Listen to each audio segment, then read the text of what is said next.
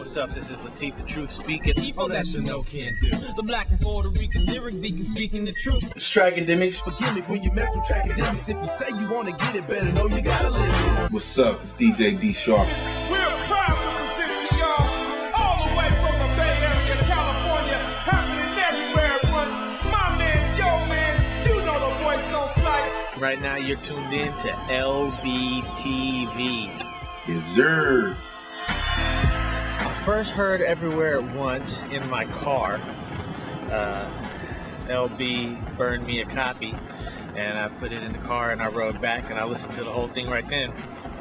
And I liked it. I liked the way, I thought it was a good representation of kind of like his eclectic tastes, and yet his the way that LB really likes and lives for the funk. He definitely has a clear vision of what he feels his album should sound like, and it's real important for his brand. And so it's definitely been cool working with him. Man, I really like Differences, man. Like, that's my joint. That's my joint. I love that song, man. That song, everything about it, it got like this old school feel to me. You know, it's like it reminds me of like the '80s when I was an '80s baby.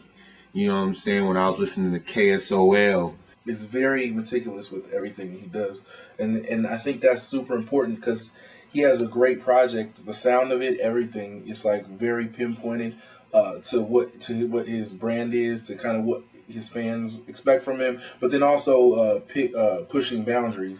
And so that's kind of what I like, seeing all those different dynamics work. It's something that nobody else is really doing right now.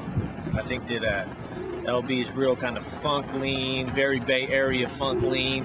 It's something that just everybody's kind of doing rock, or they're trying to do electro pop or something like that. And this stuff is just kind of straight funk. I like Top Shelf a lot too. That's one of my favorite ones.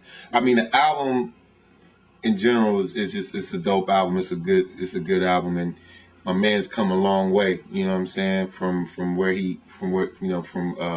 later that day to now. You know what I'm saying? And you could see the progression. You know what I'm saying? Like, I could really say that this is his best record. You know what I'm saying? Like, so far. I definitely like it. I love it.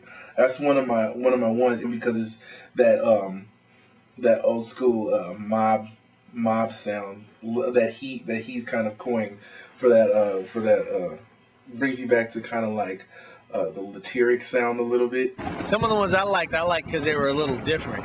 Well, I'll start with Whisper, because I thought that song, when I first heard it, it was so personal. And like knowing him, obviously, I know how personal that was. And then to write about the experience,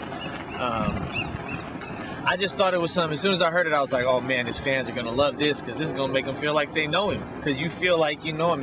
And it's kind of unusual to hear somebody be that emotionally raw and kind of accessible in today's day and age of music, just that directly. Everywhere at Once. That's the album. Make sure you get it. If you don't have it, go cop it.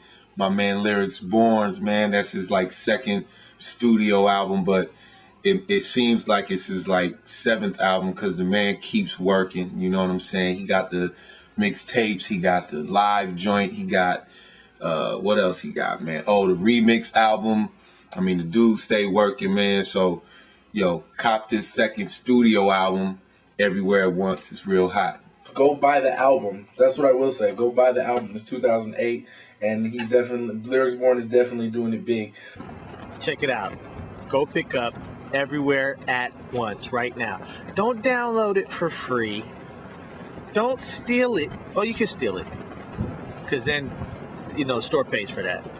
But don't download it. If you download it for free and you like it, go buy it. But go cop it. It's out now. Get that. It's good music. Very, very good.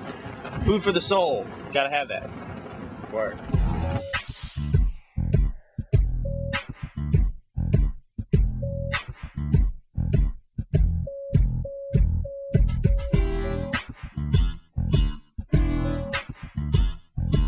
And the cover art is sick. The cover art is sick. Big shout to Brent Rollins hooking it up again. It's hot.